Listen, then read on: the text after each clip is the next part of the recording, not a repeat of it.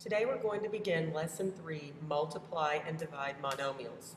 If you'll notice to the right, we still have the same essential question as we've had for the last two sections. Why is it helpful to write numbers in different ways?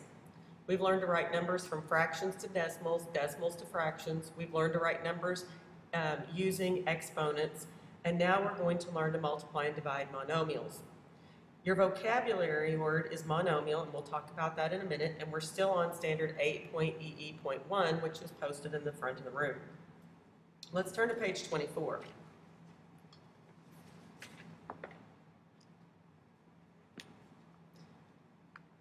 All right, the first thing we're going to do is start with the product of powers rule.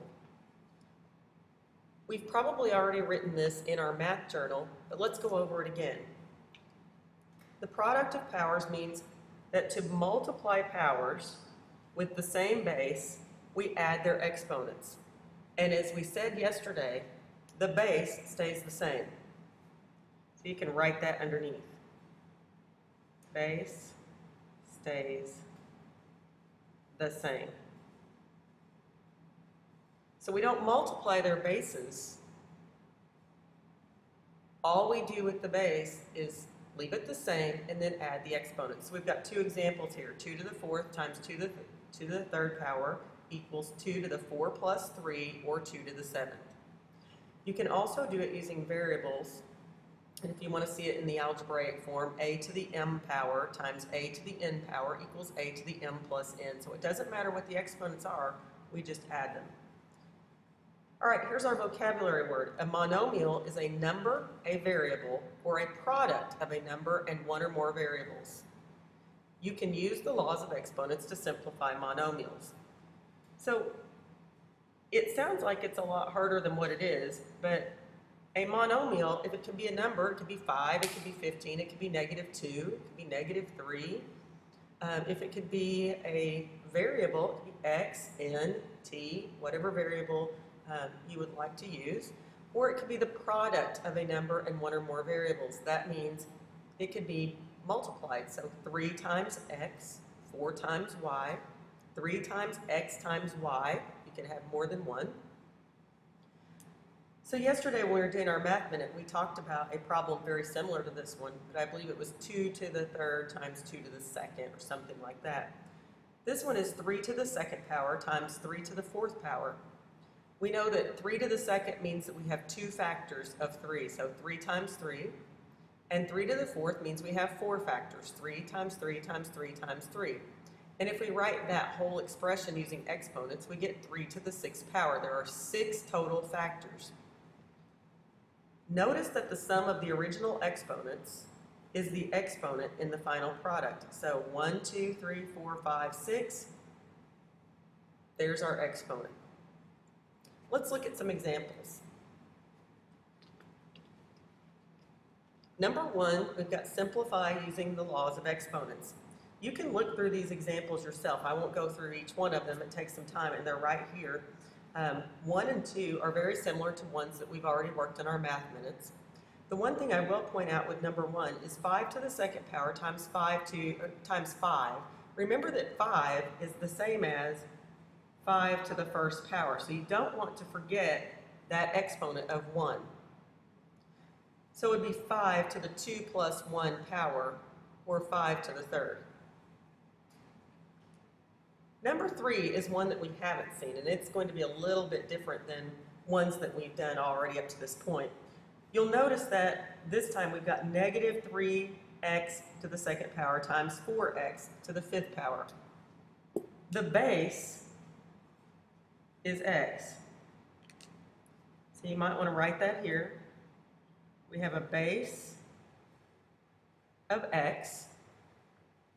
-3 and 4 are coefficients. Those are words you may not have heard yet, but we'll be talking about them. Coefficients are -3 and 4. So there are two coefficients in this expression. Coefficients are the number that sits right in front of the variable. So 4 is in front of x, -3 is in front of x. But the base is x, that's the part that will stay the same. So what we do is we take the -3 and we multiply it by 4. and we know that that is negative 12.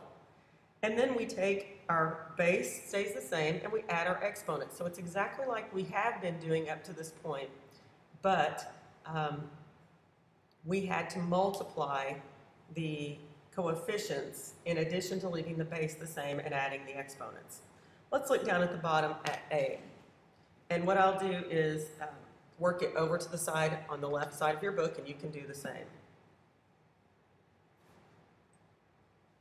So we have 9 to the third power times 9 to the second power. The only thing I want to see from you by way of work is that you leave the base the same and add the exponents. So you would get 9 to the fifth power. And then you would write it down on the line. So 9 to the fifth power. B, I will leave for you to do for yourself. So if you want to pause the video for just a minute and work B, that would be fine. And then come back and we'll work C together. Okay, now that you've worked B, let's take a look at C. C says negative 2m times negative 8m to the fifth. There are a couple of things going on here that we need to remember. The first one is that an m standing alone actually has a 1 exponent. So you might want to write that 1 there, and let's just highlight it so we can remember that anytime you have a variable standing alone there, or even a number standing alone, it has an exponent of 1. The next step is we're going to multiply the coefficients, which are negative 2 and negative 8. M is our base to the 1 plus 5 power. Negative 2 times negative 8 is 16, m to the 6th power. So we'll go down on the C line and write 16m to the 6th. Okay, let's move to page 25, the quotient of powers. This is something we also covered yesterday when we were working in our math minutes. It says to divide powers with the same base, subtract their exponents. Remember, once again, base stays the same.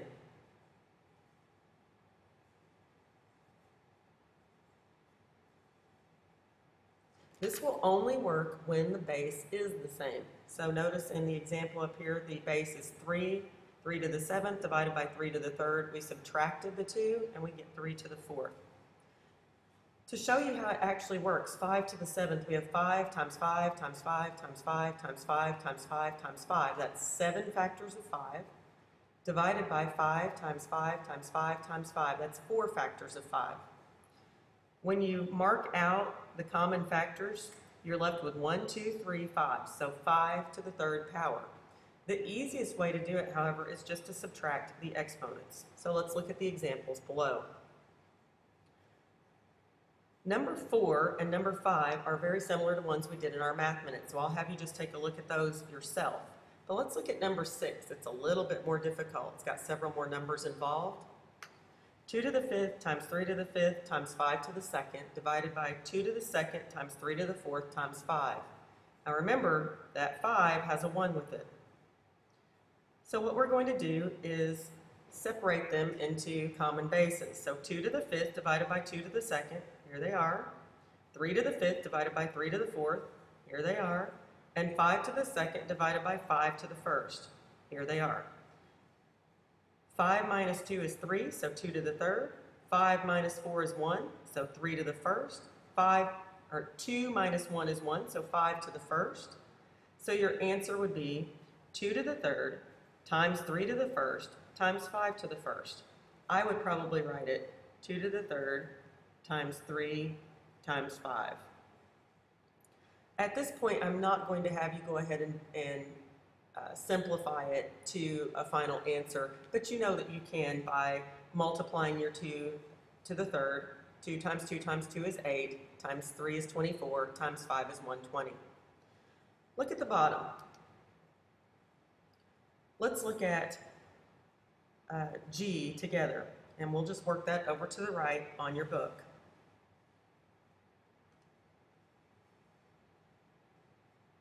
So we have 3 to the 4th times 5 to the 2nd times 7 to the 5th divided by 3 to the 2nd times 5 times 7 to the 3rd.